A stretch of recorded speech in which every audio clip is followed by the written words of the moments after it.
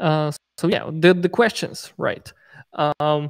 So we got one new question in Slido. So Charles is asking about introducing BDD and Gherkin syntax into Cypress tests.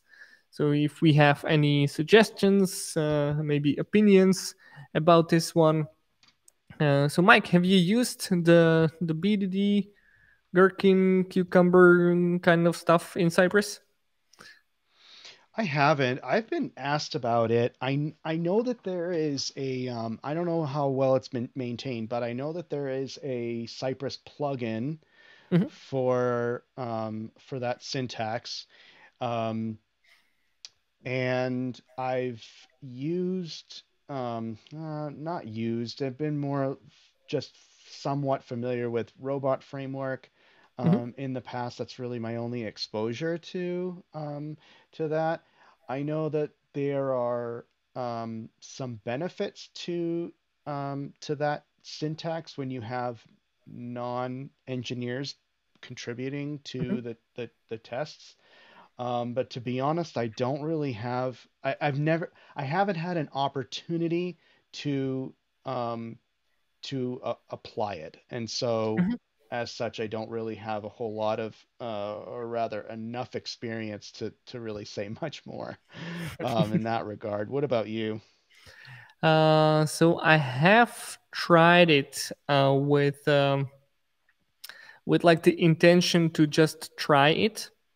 So let me share my screen because this is the plugin you've been talking about. So there is Cypress Cucumber preprocessor, which enables you to write tests like this, right? So you have the feature, scenario, given, when, then, etc. So the way it works is that it's sort of a page object model, but it's kind of different. But basically, you have these abstractions, which you can sort of like create these puzzle pieces, which you connect together and create a test, which is sort of very readable, right? So when I visit DuckDuckGo, I can see a search bar. Then I should see a search bar, and you have your when thing, which will execute this part of code, and then you have a then thing in your which will execute this part of code.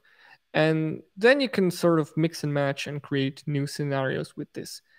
Uh, and what this will do, it's called a Cucumber preprocessor. So that's an interesting thing. We touched on TypeScript actually, and they do Hmm. have one thing in common.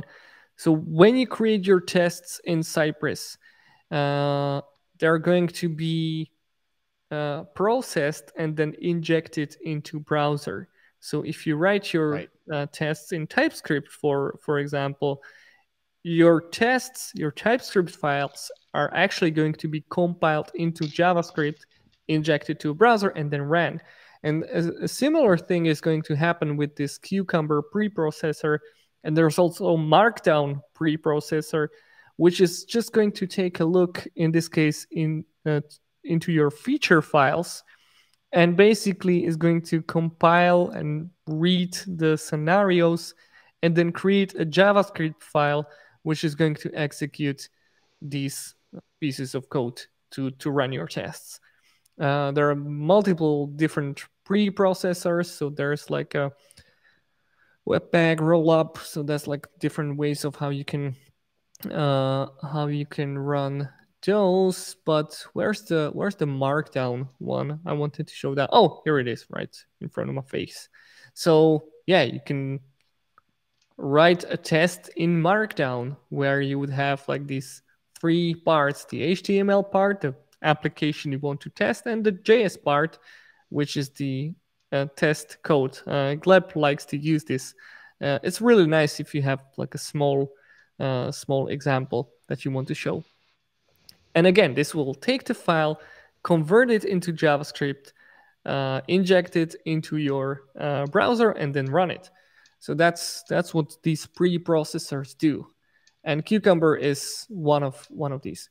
But yeah, so Hmm. what this enables you to do to create is to create these feature files where you have your scenarios, And these are sort of like they can help you to like use an sort of a natural language to describe your tests. And to be honest, I'm not like the biggest fan of this approach. And the reason for that is that whenever I want to create a new scenario, I need to create this when or then or some kind of definition over here, which is not necessarily a bad thing. But I think what's not really effective about this is that when we create these scenarios, we're basically repeating the same code blocks over and over and just creating different combinations of those. And I'm not really sure if that's really valuable. So there's a lot of talking about like the whole abstraction, whole idea of page objects and abstracting your code is that you don't repeat yourself, right? But then for some reason, we create these abstractions and repeat them over and over and over, go through all of the same scenarios over and over, and repeat the same set of actions all the time.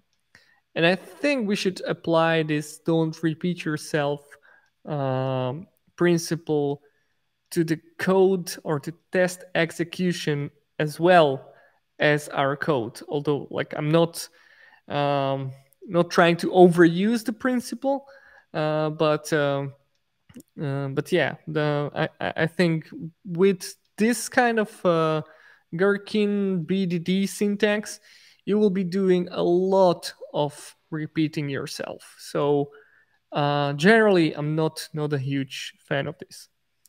Another argument for using this is that anyone can create these tests if you have these defined. And the counter argument from my side is why should they? Why do we want anyone to create these tests? They still need to use some kind of code editor, so it's not going to be, I don't know, like your customer success people in the company or product managers or I don't know who creating these tests. It's still going to be testers, so why not just let testers write these? Because they're going to do them anyway. And I think that they'll be much more effective using these because the Cypress syntax is already quite readable. Of course, if you don't overcomplicate stuff. And I think you should be fine with this. You still have your describe blocks. Um, you still have your it blocks, and you can actually export them if you just need a report of what's being tested, which scenarios are being tested. Again, that's a problem you can easily solve with a plugin. I think Gleb wrote one for that, like where you can just export all of the names of your tests.